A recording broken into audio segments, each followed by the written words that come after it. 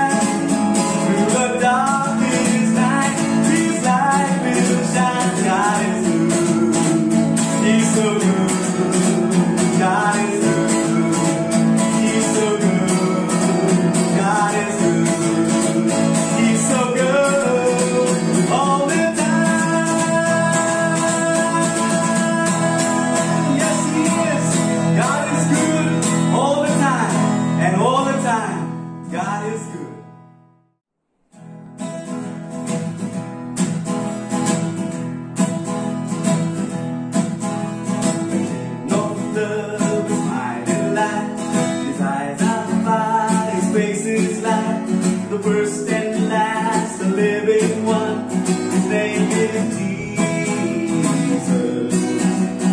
From his mouth there comes a sound that takes the earth and splits the ground. Yet this voice is life to me, the voice of Jesus. And I will sing my songs of love, calling out across the earth. The King has come, the King of love has come. Troubled minds can know his peace, captive hearts can be released. The King has come, the King of love has come. My lover's breath, the sweetest wine. I am his bride and he is mine. How can a sinner know such joy because of Jesus? The wounds of love are in his hand. He fights his fate for sinful man. Accepted child, forgiven one because of Jesus. And I will sing my songs of love, calling out across the earth. The King has come, the King of love has come. Troubled minds can know his peace, captive hearts can be released. The King has come, the King of love has come. My desire is to have you near, Lord, you know that you are welcome here. Before such love, before such grace, I will let the walls come down. And my desire is to have you near, Lord, you know that you are welcome here. Before such love, before such grace, I will let the walls come down. And I will sing my songs of love, calling out across the earth. The King has come, the King of love has come. Troubled minds can know his peace, captive hearts can be released. The King has come, the King of love has come. The King has come, the King of love has come. The King has come, the King of love has come. Let's welcome him, church. Good morning, church. Our responsive reading for today is taken from Psalm 100, and I'd like to invite you to join me as we stand together and read it responsibly, of course, if you're able to do so. Shout with joy to the Lord, all the earth.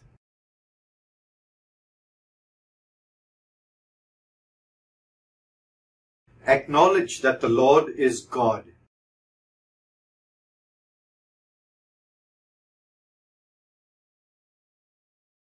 Enter his gates with thanksgiving. Go into his courts with praise. For the Lord is good. His unfailing love continues forever. This is the word of the Lord for the people of God. Please be seated. Will you join me as we pray together? Our loving, heavenly, eternal Father, what a joy it is to come before you and to worship you with gladness, to come before you with singing as we have done. And we acknowledge that you are our God, you made us, we are yours, we are your people, Lord, in fact the sheep of your pasture. And so we come into your gates with thanksgiving, we come into your presence with praise, and we acknowledge that you are our God and that you are a good God. We thank you for your faithfulness in our lives, your love in our lives that has been so unfailing and so constant with us each and every day. Lord, we thank you for taking care of us. Thank you for looking after us. Thank you for your provision in our lives. Thank you, Lord, that you continue to give us wisdom for the decisions that we need to make. And we thank you, Lord, that you have continued to hold us together as a community of faith who hold your name up on high. And we pray that as we come together now and celebrate you and celebrate your presence in our midst, that you would be exalted, Lord, as we talk about how indescribable you are and how you are our El Shaddai and all the other attributes that you bring into our lives and cover with your presence.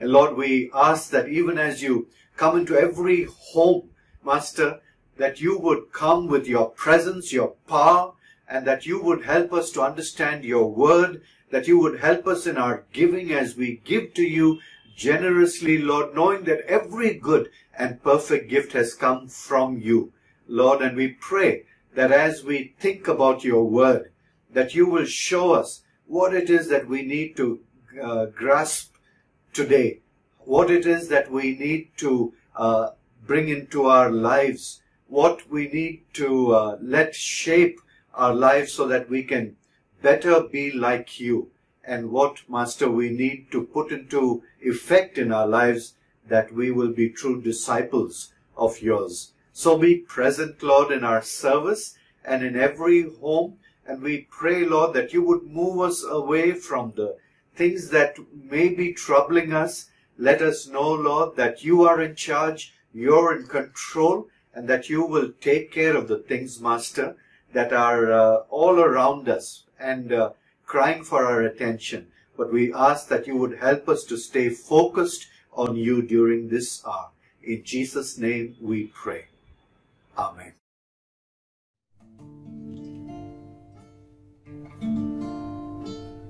This morning, let's continue in the attitude of prayer. The problems that we bring to the Lord have not yet passed. But this morning, the Lord is calling us to look from where He sees it and give us His perspective. Join me as I sing, and as we sing together this wonderful song of our incredible, amazing God. From the highest of heights to the depths of the sea, all creation's revealing your majesty. From the colors of fall to the fragrance of spring, every creature unique in the song that it sings, all exclaiming, indescribable, uncontainable. You place the stars in the sky and you know them by name. Our amazing God, all powerful, untamable, awestruck we fall to our knees as we humbly proclaim, you are amazing God, who has told every lightning bolt where it should go, or seen heavenly storehouses laden with snow. Imagine the sun and give source to its light, yet conceals it to bring us the coolness of night. None can fathom, indescribable, uncontainable. You place the stars in the sky and you know them by name. You are amazing God, all powerful, untamable, awestruck we fall to our knees as we humbly proclaim, you are amazing God. Sing with me. Indescribable, uncontainable, you place the stars in the sky and we know them by name. You are amazing. amazing God. All powerful, untamable, awestruck we fall to our knees as we humbly proclaim, you are amazing God.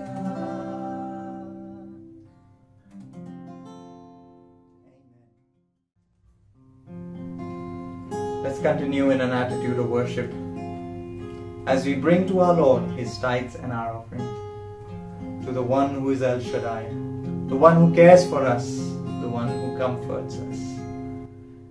El Shaddai, El Shaddai, El Elyon Adonai, age to age you're still the same, by the power of your name.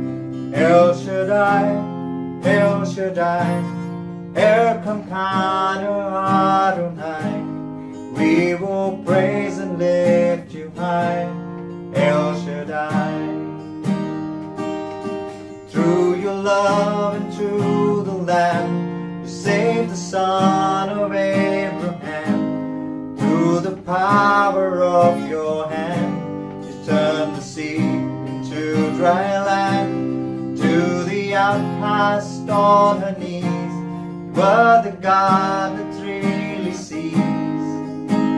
By your might, you set your children free. El Shaddai, El Shaddai, El Shaddai, El Elyon Adonai, age to age you're still the same, by the power of your name. El Shaddai, El Shaddai, Erkamkanu Adonai, we will praise and lift you high, El Shaddai. Through your years you made it clear that the time for Christ is near. Though the people could not see what Messiah ought to be, through your word contained the plan they just could not understand. Your most awesome work was done through the frailty of your Son. El Shaddai, El Shaddai, El Elyon Adonai, age to age you're still the same, by the power of your name. El Shaddai, El Shaddai, Erkamkanu Adonai, we will praise and lift you high, El Shaddai. We will praise and lift you high, El Shaddai. Shall we invite the Lord to bless our offerings? Let's pray. Our Heavenly Father, we bring these offerings before you, Lord, and we ask that you would bless it and that it would go out, Master, into places where it needs to go. And Lord, we also invite your blessing on each one who has given, and we pray, Lord, that you would continue to pour, Lord, your resources, your strength, and Lord, all that we need into our lives. We pray, Lord, specifically for those who may not be getting any salaries, Lord, during this time. Continue, Lord, to provide for every need that they may have. We pray this prayer, Lord Jesus, in your name. Amen.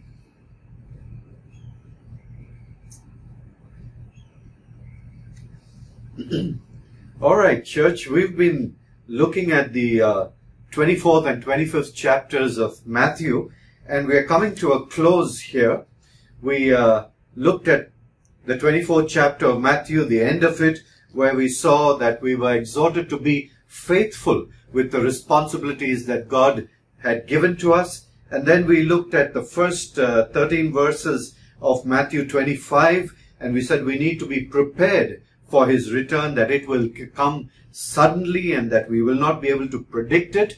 And then we looked last week at the parable of the three servants, and we said that we have to be ready to give an account to the Lord. And today we're going to look at the 25th chapter, verses 31 to, I think, all the way down to the end of the chapter, and see what we need to understand from this passage. But can you believe we're going to reach the end of the 25th chapter, and we'll stop here because then it gets on into the Passion narratives, which we will leave for next year. But we get into Advent the following Sunday. 29th is the first Sunday in Advent, and it's a time when we begin to look at the birth narratives, isn't it? The incarnation of Jesus, and we spend 4 weeks just looking at all of those accounts that surrounded his birth. And then finally on the 25th, we look at the birth of Jesus himself. And it's so good that we get a day like this to celebrate each of these important aspects of our Lord's ministry with us. And I'm excited to see what all of these narratives about his birth can help us understand him better, so that we can better follow after him. But for today, we're headed back into the 25th chapter of Matthew, and I'd like to read from verse 31. Matthew 25:31, and if you have your devices, I'd like to invite you to follow with me. Jesus says, "But when the Son of Man comes in his glory, and all the angels with him, then he will sit upon his glorious throne. All the nations will be gathered in his presence, and he will separate the people as shepherd separates the sheep from the goats. He will place the sheep at his right hand and the goats at his left. Then the king will say to those on his right, 'Come, you who are blessed by my Father, inherit the kingdom prepared for you from the creation of the world. For I was hungry, and you fed me. I was thirsty, and you gave me to drink. I was a stranger, and you invited me into your home. I was naked, and you gave me clothing. I was sick, and you cared for me. I was in prison, and you visited me.' Then these righteous ones will reply, 'Lord, when did we ever see you hungry and feed you, or thirsty and give you something to drink, or a stranger and show you hospitality, or naked and give you clothing? When did we ever see you sick or in prison and visit you?'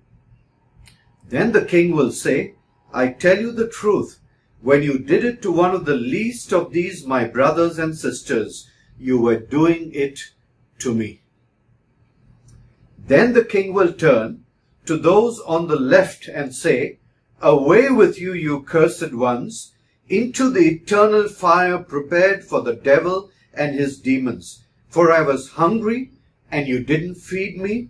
I was thirsty, and you didn't give me a drink. I was a stranger, and you didn't invite me into your home. I was naked, and you didn't give me clothing. I was sick and in prison, and you didn't visit me.' Then they will reply, 'Lord, when did we ever see you hungry or thirsty or a stranger or naked or sick or in prison and not help you?'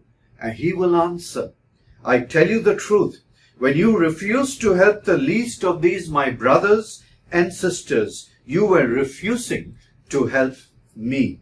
And they will go away into eternal punishment, but the righteous will go into eternal life." Strong, strong words, isn't it, from our Lord? Let's invite his beautiful presence here into each of our homes and invite him to speak to us through the grid of this passage. Shall we pray? Lord Jesus, these are your words, and we ask that you would help us understand it today in our context and what it means personally for each one of us, that we may better be able to come with confidence into your presence, Lord, because we have followed these instructions of yours. So help us to understand it. Pour your Holy Spirit upon us and into us, Lord, in ways that we can understand what we need to as we learn from you. In your name, Lord Jesus, we pray. Amen.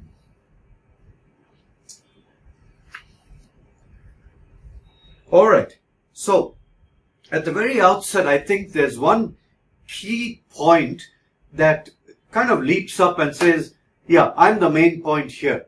And I believe that main point is this, that there are serious consequences for ignoring the needs of the least of these. There are serious consequences for us if we ignore the needs of the, and I quote, least of these my brothers and sisters, as Jesus said. So, what is he talking about? What needs must we not ignore? He says that when I was hungry, when I was thirsty, when I was naked, when I was a stranger, when I was sick, when I was a prisoner, then no help was forthcoming, or help was forthcoming at that time. That there are grave consequences if we ignore those who Jesus refers to as the least of these. And I'm going to get to that. That's why I'm continuing to use this term, the least of these.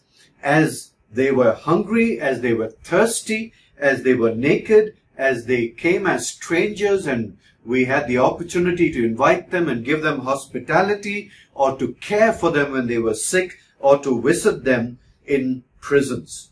So, those are the needs that Jesus says had to be met, which were met or weren't met.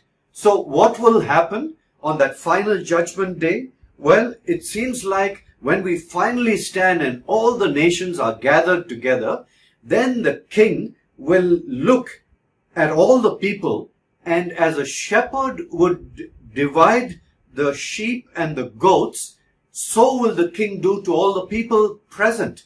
And the sheep will be put to his right hand, and the goats will be placed on his left. And then to the sheep, he will tell them that they ministered to Jesus' needs, and they weren't aware that they had is how they would respond, but they did when they ministered to the least of these, my brothers and sisters. And the consequence of having ministered, well, they will hear these words, come. Hear these words, come. Be blessed of my Father. And then inherit the kingdom that has been prepared for you from the very foundations of the earth. To these who had ministered to the needs of the least of these brothers and sisters of Jesus, they will hear the words, come. And then, those who have been put on the left, as a shepherd would separate the sheep and the goats, will realize that they didn't minister to these needs, and apparently didn't know that they hadn't ministered to Jesus, but were told that it was when they hadn't met the needs of the least of these that they had missed the opportunity. And the consequences for them? Away. Away with you, cursed ones. Go into the place that is reserved for the devil and his demons. So to the sheep who ministered to the least of these, they heard the word, come. To those who didn't minister, they heard the word, away. Well, sobering parable, isn't it? Because they're very, very grave consequences. Eternal consequences. So what would be inferences that we can get from this account? What can we infer? Well, I think there are 5 inferences, and I'm going to just put them out to you as we work our way through it. First, that Jesus is in the least of these. That when we minister to the least of these, we are actually ministering to Jesus. So the first inference is that Jesus is in the least of these. Secondly, that we need to minister to the least of these. It's important that we find out who this least of these are and minister to them. Thirdly, that we may not be aware that we are ministering or not ministering. That it's possible, as we've seen, that they stood in front and said, Lord, when did we help you? Or Lord, when did we not help you? And they weren't aware. So it's possible that we may not be aware of what we are, that we are ministering or not ministering. Fourthly, that there are serious consequences to ignoring the needs of others. That there are serious consequences of ignoring the needs of others. And fifthly, that the consequences are final. That the consequences are final. So, let's now probe a little deeper, because it seems as we read this that the most important people here are who Jesus refers to as the least of these my brothers and sisters. That all that he's expecting to help, to feed, to give, to take care of the thirst, the stranger, the naked, the sick, the prisons, all of them, okay, have to do with the least of these. So let's ask the question, who are the least of these? Well, Mark 3:35 would help us understand a little bit more, because it says that those who belong to Christ and do his will are his brothers. Those who belong to Christ and do his will are his brothers. Remember Jesus saying, whatsoever you do to the least of these, my brothers and sisters. Okay? So, who are the brothers and sisters of Christ? Jesus says, those who belong to Christ and do his will are his brothers. Therefore, today, the ones who do that, who do the will of God, follow Jesus. Well, it's the disciples of Jesus, isn't it? It's those who follow him. But then, he goes on to be more specific. Take this group of people who follow after him, who do his will, and then move all the way down the totem pole to the least of these, the ones at the very bottom. And he says that we have to do it to the least of these. Who are these people at the bottom? Well, Jesus has given us the list, isn't it? These are the ones, followers of Jesus, who are hungry. Followers or disciples of Jesus who are thirsty, who come in as strangers looking for a home, a place of hospitality. Those who are not clothed, who don't have clothes, those who are sick, those who are in prison. So, when we feed the hungry, when we give a drink to the thirsty, when we invite the stranger into our home, clothe the ones without the means to buy clothes, take care of the sick, and visit the ones in prison, we are actually doing all of this for Jesus. He, beloved, is the recipient of all our actions. Did you get that? When we do all of this, we're actually doing it for Jesus, and he receives those actions. And what we have done for him, get this, is the defining delineation between life in the kingdom and eternal punishment.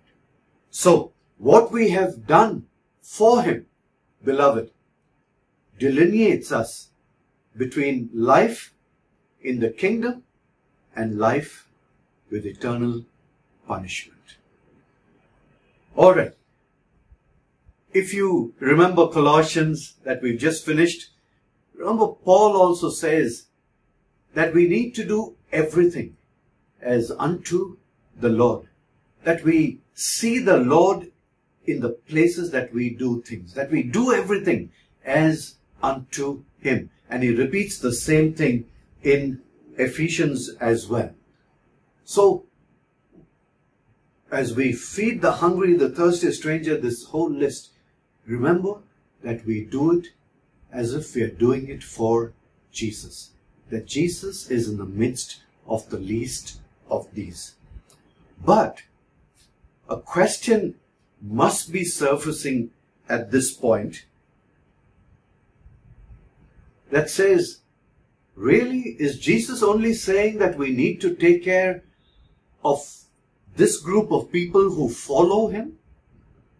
What about others? What about the hungry, the thirsty, the stranger, everywhere else that we find all around the world? And I must quickly add that that's not what is implied.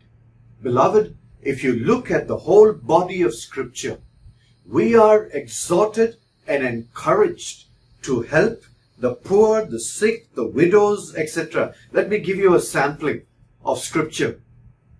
Proverbs 31. Speak up for those who cannot speak for themselves, for the rights of all who are destitute. Speak up and judge fairly. Defend the rights of the poor and the needy. In James 1:27, real religion, the kind that passes muster before God the Father, is this: reach out to the homeless and loveless in their plight and guard against corruption from the godless world. Matthew 19, Jesus answered, if you want to be perfect, go sell your possessions and give to the poor, and you will have treasure in heaven. Then come follow me. Luke 14:13. But when you give a banquet, invite the poor, the crippled, the lame, the blind. John 3:17. If anyone has material possessions and sees his brother in need, but has no pity on him, how can the love of God be in him? Dear children, let us not love with words or tongue, but with actions and with truth. No, we are expected to look after the poor, the needy, the marginalized, and the disenfranchised who are in our midst. But what Jesus is saying is to go beyond that. That our response to his brothers and sisters, ones who follow him and obey him, has dire consequences if they are not helped. We help everybody, but we particularly make sure that ones who follow after him are not still hungry and thirsty and destitute and unclothed and lying, languishing somewhere. Jesus saying, because I'm there and I want you to also be mindful of that. And I want you to be so mindful that you become aware that there are extremely harsh repercussions if while you look after everybody else you forget about the least of these, my brothers and sisters. So, let's ask the question, what can we do? What can we do about this particular passage? Well, I was looking at Facebook this morning and came across a post that was put in by former president of Asbury Seminary, Dr. Jeff Greenway. And he was actually talking about taking care of the many pastors who were going through difficult times during this last 8 months.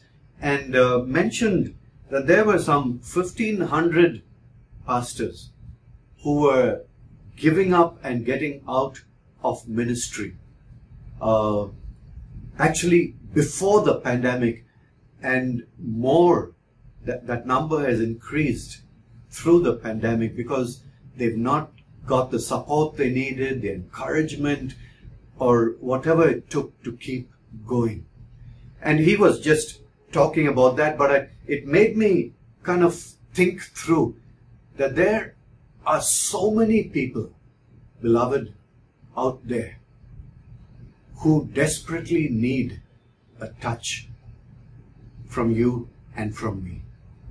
So, as we look at the needs of the least of these, through this passage of scripture, I feel that there are 5 points that I can leave with you that can make us more aware and help us to make sure that on that final day we will hear the word come rather than away.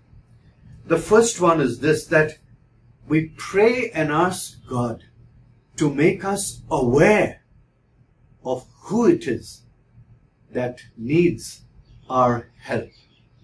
We pray and ask for an awareness.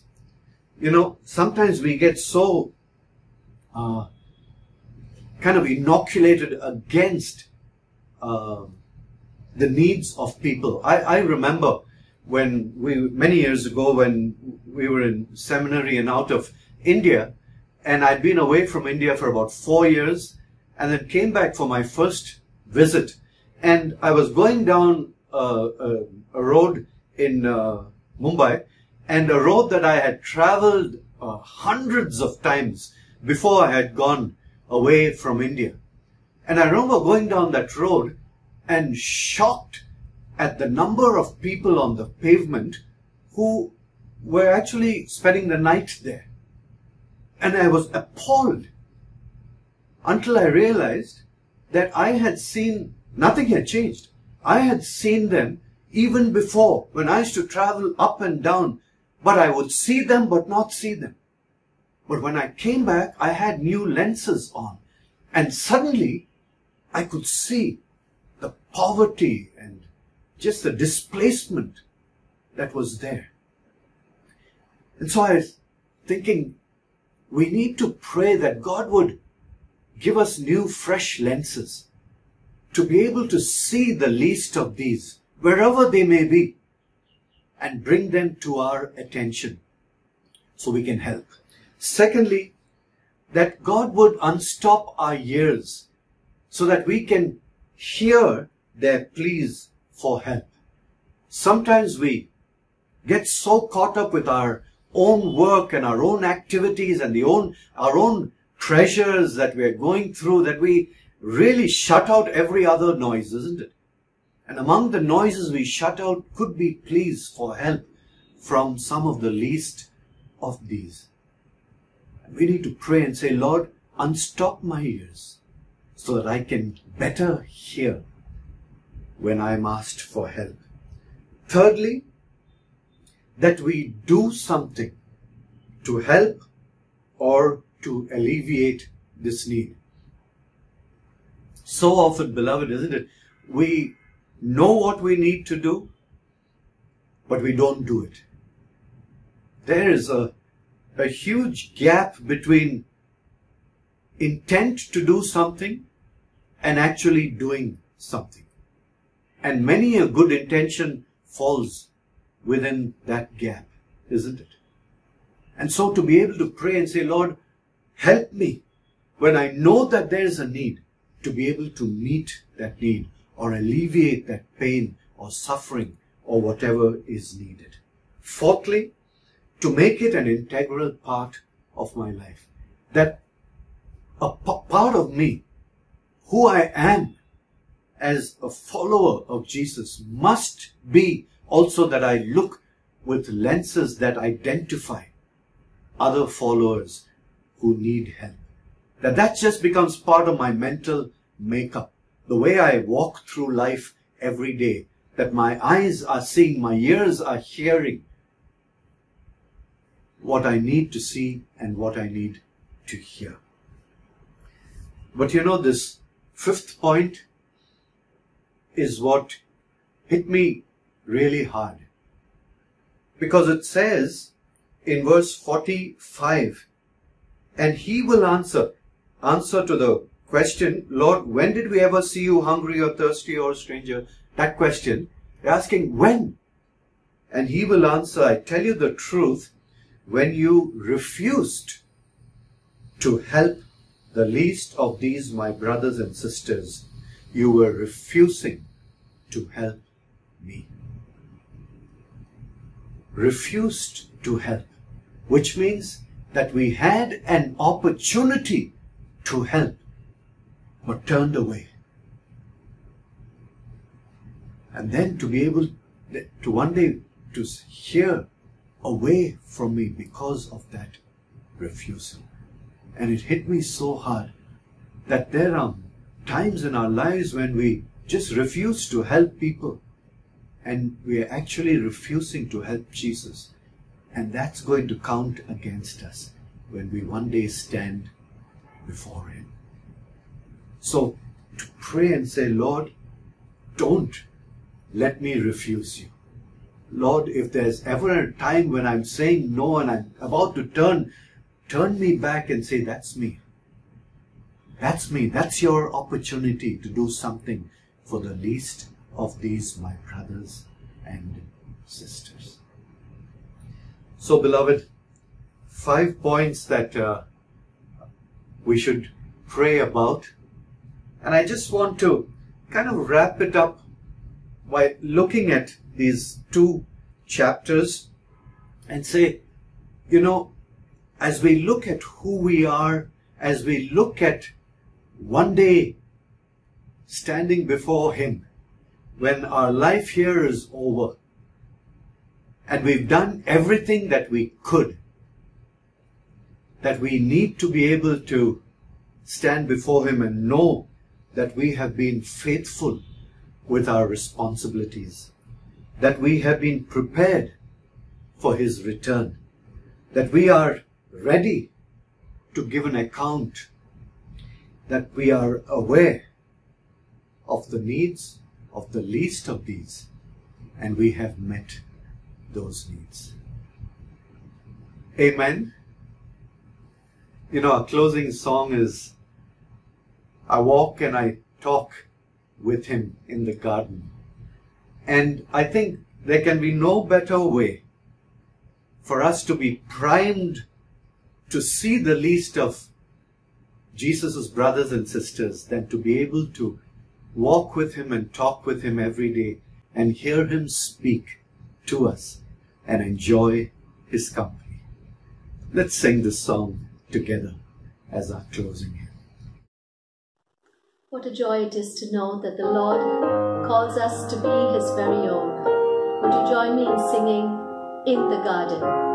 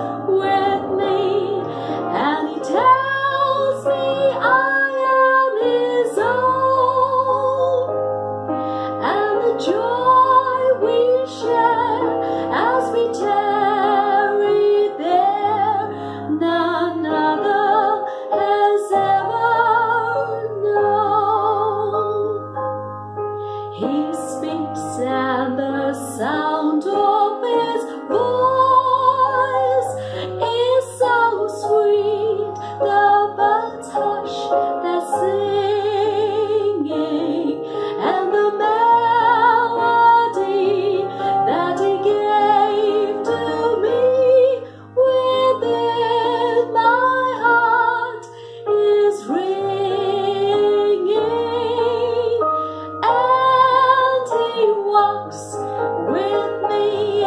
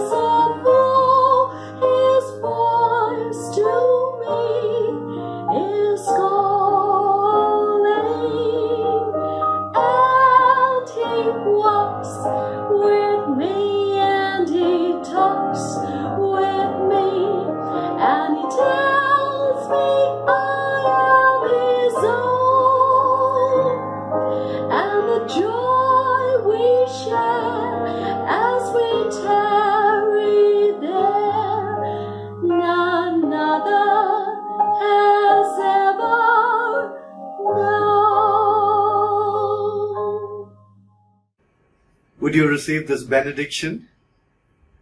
Dearly beloved, and now may the grace of our Lord Jesus Christ, the love of God the Father, and the continuing, enabling, inspiring presence and fellowship of His Holy Spirit rest and abide with each one of us, beloved, until the very end of the age. God bless you. Have a wonderful, wonderful week. Stay safe.